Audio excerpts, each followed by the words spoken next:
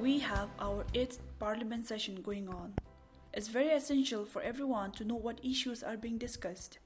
That's why we have taken this initiative to reach the message to everyone. For that, we have Dashusangi Khando, NC of CASA. We normally have a number of issues we take up, but the issues can generally be divided into two categories broadly. First is legislative issue, second is policy issue.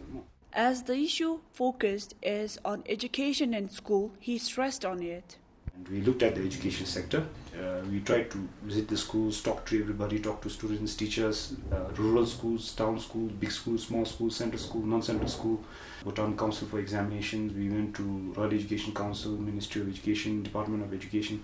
So basically RUB, Para College Education, Samsi College Education, we tried to meet everybody in the teaching sector, and then we've tried to make some recommendations. For example, teacher disuru professional development 80 hours chengopedu policy na tebadalu jimma chue. Second, they were saying policy gi teacher karalu professional development equal bi chengosedu, but we found out that rural school nalu 15 hours get thoma chue 1 year, no, whereas in some urban school they're getting as much as 50 to 60 hours. So within the school also there's variances to say more. Another review is there's one standing committee called the Natural Resources and Environment Committee now, NREC. They reviewed the agriculture policy of Bhutan. Then another committee that worked is Social Culture Affairs Committee, and they dealt with teenage pregnancy, sexual abuse, sexual harassment of young girls and boys.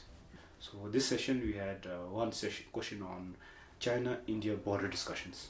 We give recommendations, and these recommendations are solutions, and the solutions are based on engagement with stakeholders. We discussed, we debated, we argued, then we looked at other research works which are already published, and then we came up with the solutions. And these solutions become recommendations, and the committee recommendations don't necessarily go directly. And our friends, 5 minus 25, 20 of them will question us. How can you say that this recommendation is wrong or this recommendation is good? Prove it to us. Then we have to argue and convince them. And once we convince them, we will vote. And if we get the vote, then our recommendation will be adopted by the House. And then it will be sent to the government. He adds on whether the discussion happens after the Parliament session or not.